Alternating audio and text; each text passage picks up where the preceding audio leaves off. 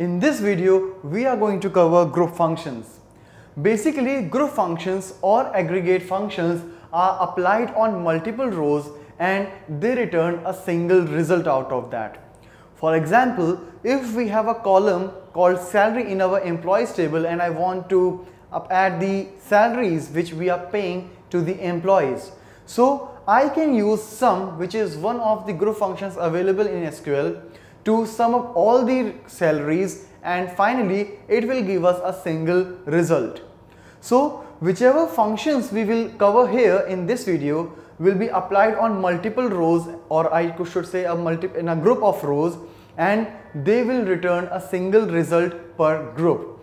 And by default, these functions will consider the complete table rows as a single group. So let's see practically some of the very commonly used functions like count, max, min, sum, average, which we will do now in the practical. Alright, so in this particular example we'll discuss about the group functions.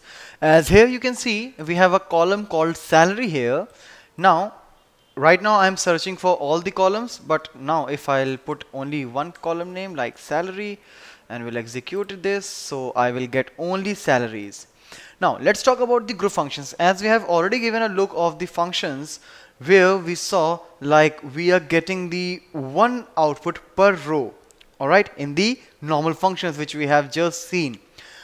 But in group functions what it will do is it will return one record per group, and in that particular group there may be any number of rows. By default, the group function considers the whole table as a group. So whenever you will put any function like sum here, so it will give you a single result.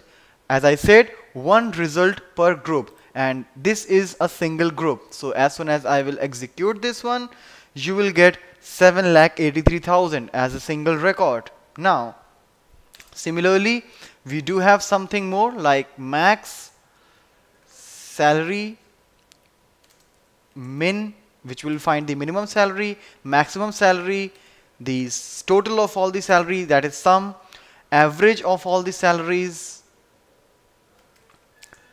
So we have all these functions. Let's put the aliasing also so that we can differentiate. As now you can see sum, minimum is 60,000, sorry, maximum is 60,000, minimum is 20,000, average is 37,285 rupees, and all, or whatever currency you choose. Alright, so this is about the group functions. You can only pass the group functions in the select clause. You cannot pass them in the where clause.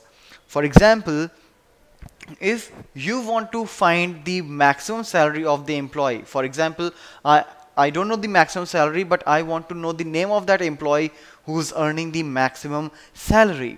So for doing that, what I can write here is select first name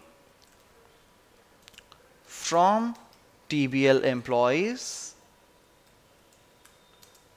where salary. Now I can't use the group function right here, like where salary is equal to max salary. Alright, so it will not be correct. If I will execute this one, you will see there is an error. Now, so how should I do that? I will have to pass this in a select statement. So select max salary from employees or TBL employees. Alright, and since it is a subquery now, I will put them inside the parentheses. So this is a subquery which will calculate the maximum salary, and on that particular basis I will find the first name of that employee, or all those employees who are getting that particular amount, the maximum salary.